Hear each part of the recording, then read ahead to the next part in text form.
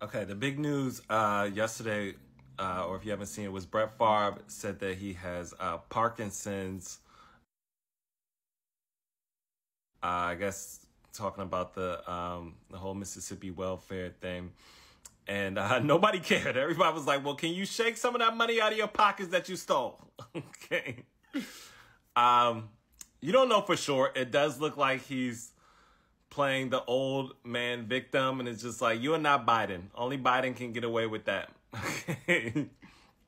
So, yeah, I think he's trying to play dumb. Like, I didn't know what happened. They scammed me, and I scammed them. That's what happened. So, obviously, disease is a terrible thing. It can happen to anybody. You can wake up one morning and just, and he's saying he was trying to help with, I don't know, like things that happen to you from football, basically, like how you can get degenerative diseases from stuff like that.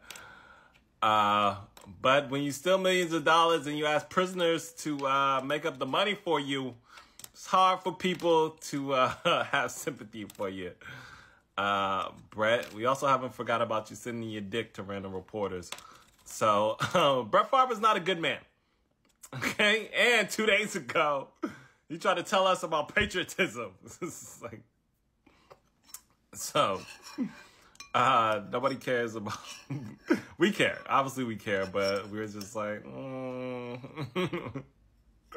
you've done some bad things.